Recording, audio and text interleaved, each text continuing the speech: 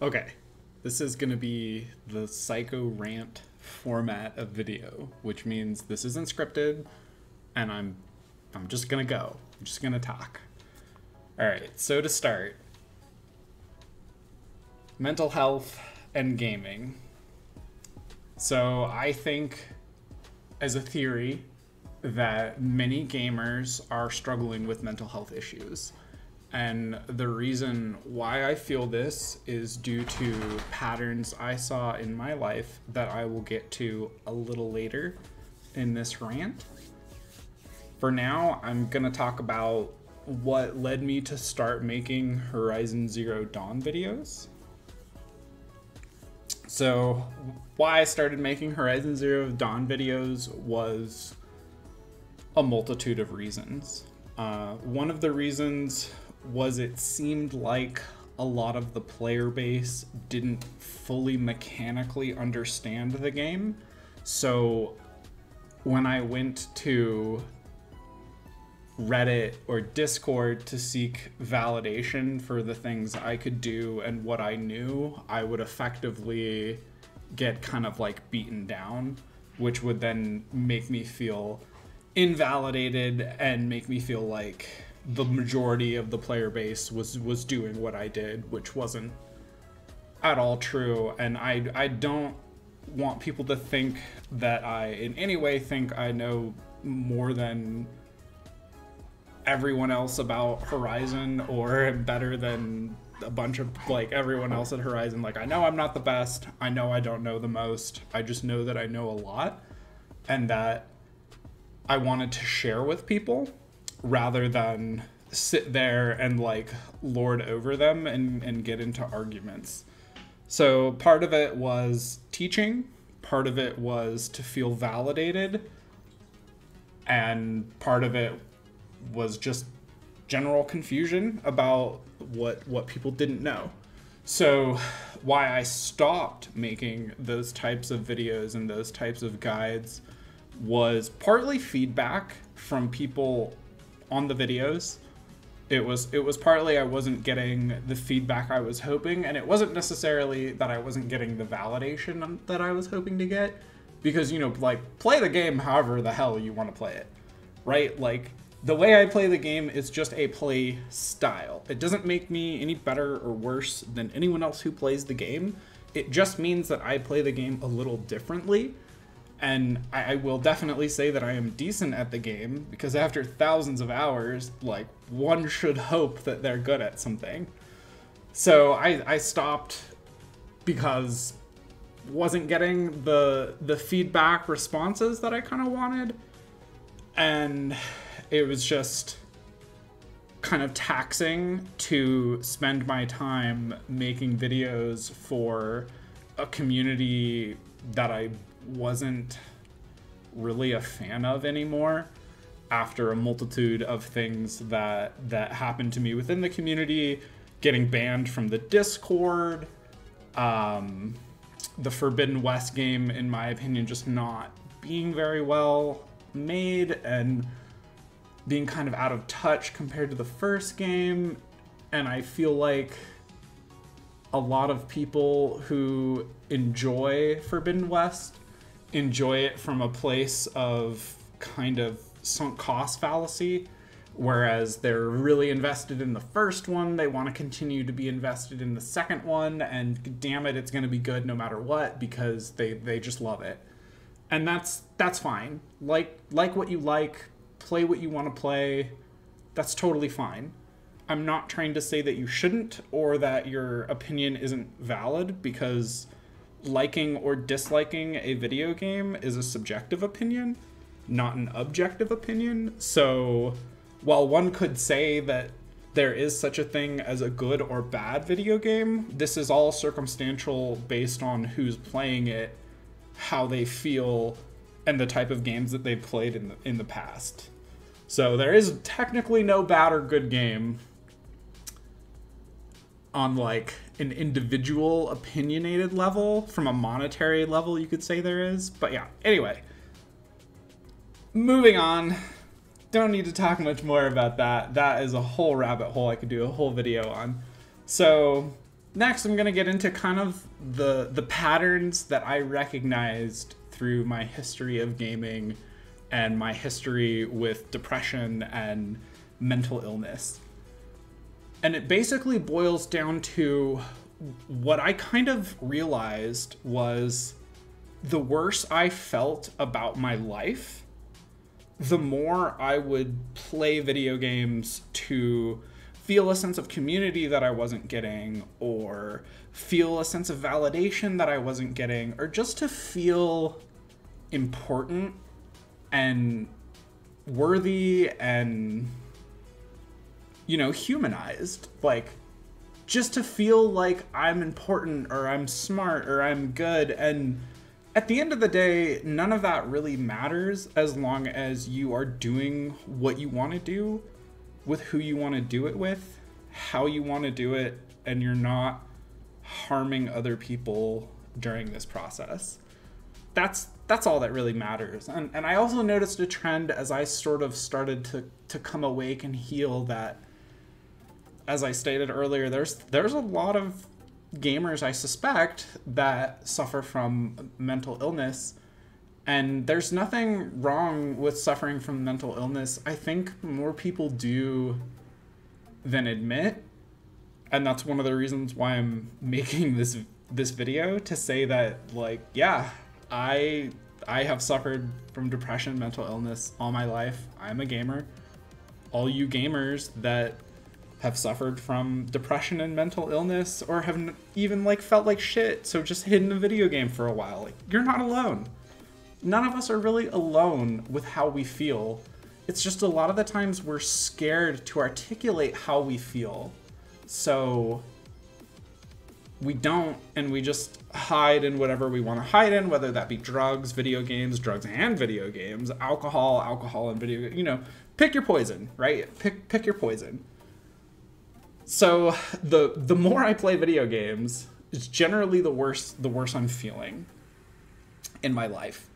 And I suspect that that's true for some of the people listening to this video, and a lot of the people who are habitual 24/7 gamers right now. And I understand that gaming might be like the sole place of comfort for some people. And I don't know everyone's circumstance or what's holding them back or anything like that. So I'm not trying to tell people, if you stop gaming, you'll feel better. That's not what I'm getting at or trying to say at all. I'm just trying to say that for me, from what I realized was, the more I gamed, the more I spent time gaming, the like worse I would feel. But that's just me and my history. It doesn't apply to everyone. I suspect it applies to some. That's just me. I will also say that, like, I've been bullied and mocked and like made fun of and even jumped a few times in my life. And that has definitely had an influence on how much I'll play video games, because I found at a very early age that I definitely have an aptitude for playing video games. I am good at games when try, effectively. I am not a quote-unquote bad gamer. I'm usually fairly good at whatever game I play. Sometimes I've even been top world at games that I play. It's just how much time, effort, and practice I want to put into the game. And in realizing this, it's very much the case that if you can be good at a video game, you can be good at things in real life as well. It's just not as fun to put in work, time, or practice for real life things as it is to play a video game and put in work, time, and practice while doing something you enjoy. It's it's completely different. But definitely, the more I was abused, the worse I felt, the more I would hide in games. And this is not like, or for me at least, this was not a healthy cycle. So being abused, gaming, makes me sink down lower. And then a lot of the times, the communities and people that I ran into while trying to hide from abuse in video games were abusive. Because the types of people that want to bring you in when you're suffering from abuse aren't always doing so with good intentions.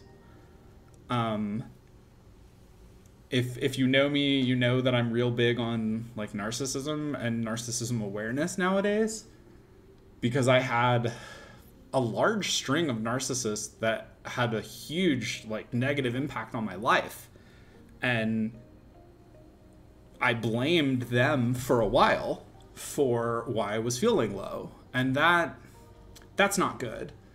And that's not to say that somebody who's abusing you isn't partially responsible for you feeling low or down.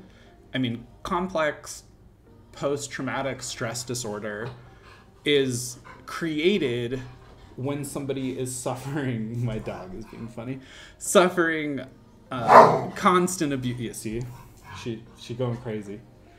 But CPTSD happens when somebody has suffered a chain of abuse. So PTSD is usually a singular instance of abuse or trauma you will have PTSD from. CPTSD is like a year of constant abuse. So most soldiers, most people from abusive relationships don't suffer from just regular post-traumatic stress disorder. They suffer from complex post-traumatic stress disorder. And that's not trying to minimize anyone's trauma, because trauma is trauma. There is no like comparing who has the worst trauma. That is not the right way to go about it. Trauma is trauma.